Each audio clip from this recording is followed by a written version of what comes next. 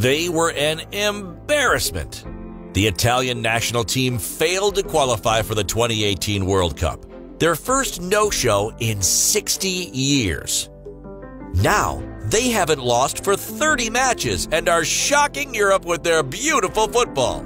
Mamma mia, what the heavens happened to Italy?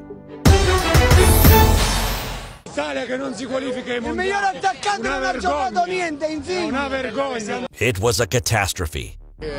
Nessuno ha voglia di vincere, tutti hanno sottovalutato l'avversario, ma già dall'andata, anche adesso l'hanno proprio sottovalutato, non sapevo nessuno che cercava il gol, nessuno che aveva fame. Quella che manca all'Italia è la fame, la voglia di vincere. Italy failed to reach the World Cup in 2018 for the first time in 60 years after failing to win a playoff against Sweden. An absolute disgrace for a team so rich in football history, the winner of 4 World Cups. 2 images summed up the football tragedy and live with us to this day. The tears of Buffon, showing the impotence of not being able to play a final World Cup with his nation before retirement. And the bust-up between Daniele De Rossi and Italy's former coaching team after being asked to warm up. "Why the hell should I go on?" he responded. "We don't need a draw here, we need to win." De Rossi was shocked, and he gestured at Lorenzo Insigne, the most dangerous man in Italy, who was kept on the bench during the qualifiers. Italy, trapped in an exaggerated version of their classical Catenaccio style of play, had lost all identity. Gianpiero Ventura was fired as manager immediately after their playoff defeat to Sweden, but no replacement was named for 3 months. The president of the Italian FA resigned from his job. Ho rassegnato le dimissioni e come mero atto politico ho chiesto anche quelle del Consiglio federale. Nessuno le ha rassegnate, quindi sono rimaste le mie.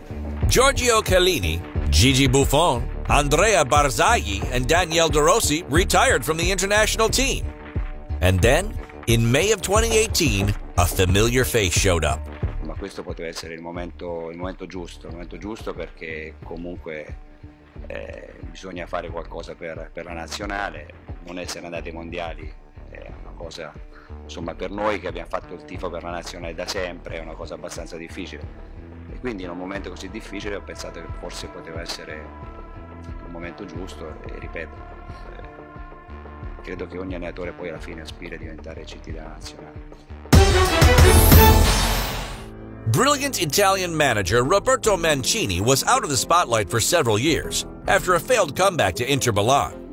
But when he took over the Italian national team, it was the right time too. And Mancini was clear about his intentions for the team since day one. Per bene, prima di tutto, e poi che riesca a riportare l'Italia dove merita, cioè sul tetto del mondo e sul tetto d'Europa. Some laugh at him, others were puzzled, but the only reality is facts. Italy won all 10 of their Euro 2020 qualifiers, scoring 37 goals and conceding 4. They finished top of their 2020-2021 Nations League group, ahead of the Netherlands, and will face Spain in the October semifinals. Italy also have a perfect record so far in their World Cup qualifiers.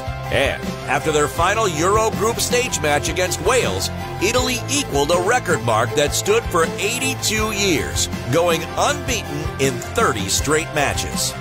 Yet, the most impressive thing is, Italy are playing beautiful attacking football. At least, for what the Italians made us used to. Mancini was lucky enough to grab Italy at a point where a lot of the old blood had just made way for the new one. And as the bar was so low, he had all the freedom in the world to experiment. He dropped the classic back line of 5 defenders, opting for a free-flowing 4-3-3 system, powered by the midfield trio of Jorginho, Marco Verratti, and Nicolo Barella, an organizer, an enforcer, and a line breaker.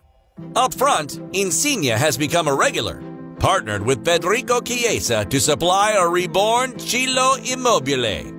Italy has gone for the young players, backed up by the experience of a few veterans like Chiellini and Leonardo Bonucci at center-back. In turn, they score a lot, concede very little. Mancini's brave enough to look past the Italian giants in his search for players. Nicolo Barella was called up as a Cagliari player long before signing for Inter. His Euro 2020 squad includes footballers from Torino, Sassuolo, and Atalanta, as well as the usual ballers from Juventus, Milan, Napoli, and Inter.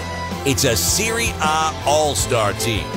But we are not talking about a fixed starting 11. We are talking about a group. A united group of footballers that place the well-being of the collective above individuals. Something you very much need when you have the aspirations Roberto Mancini has. The objective now is to spend the summer in the seaside hometown of Porto Novo, signing autographs as a champion manager. Those were Mancini's words in May of this year, just moments away from the Euro. What makes a winning team? We can discuss tactics all day long. Of course, having the right amount of talent is fundamental. But there is one thing Mancini has worked harder on than anyone in these past few years: the group.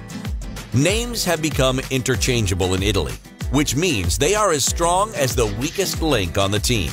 It also means that if a key player like Verratti or Insigne is unavailable, any other player can fill in for them, because everybody knows what is expected of them. And that is achieved through a collective mentality that has to be favored from the coach down. This is a result of Roberto Mancini trying to make amends for his own career as an international footballer.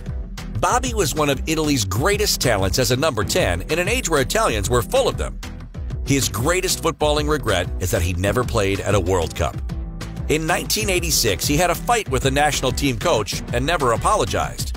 Then, in 1990, he was called up, but Azeglio Vincini never put him on the pitch. Against Wales, Mancini showed what his team is all about. Italy were 1-0 up at the time, but also had a one-man advantage after Ethan Ampadu was sent off in the 55th minute, meaning the match and the group were as good as done. So Mancini made his fifth and final substitution, bringing off Donnarumma and replacing his first-choice keeper with Sirigu. It's a gesture of goodwill, one that makes a player that would otherwise get no minutes in the tournament feel even more as part of the team. While football isn't always won by the best group of people, it certainly helps when everyone on the squad has the same intentions and regards each other as friends. It's helped Italy so far to overcome their negative record and overall poor form, transforming them into the team that's both shocking and putting fear into every other fan. Are they good enough to put Italy back on top of the footballing map? If we take a comprehensive look at the current Italian squad, only 5 players are over the age of 30, all of them in key positions that require a more experienced profile. Chiellini, Bonucci, and Acerbi in the center-back positions. Ciro Immobile, the main offensive threat. And Salvatore Sirigu, the second-choice goalie to Donnarumma. The rest of the team is divided into the golden age bracket of football, which goes from 26 to 29 years old. It's the prime point of maturation for elite footballers, and the World Cup is just around the corner. Italy's momentum should be noted. The only thing Mancini's squad is lacking is a proper test. The added mental pressure of having to win in a knockout round against a team theoretically better than you. Italy's last 3 losses before their unbeaten streak came at the hands of Argentina, France, and Portugal. And their current run had them up against rivals such as Finland, Liechtenstein, Armenia, Lithuania, San Marino. You know where we're going with this. Italy still need to prove just how good they actually are. So far, Mancini's spin on the team is clear for everyone to see. They are undoubtedly better than they were when they failed to reach the 2018 World Cup. The generational transition has been done perfectly. And there's more than one reason to be excited about the Azzurri. But let's try to keep our feet on the ground. For now.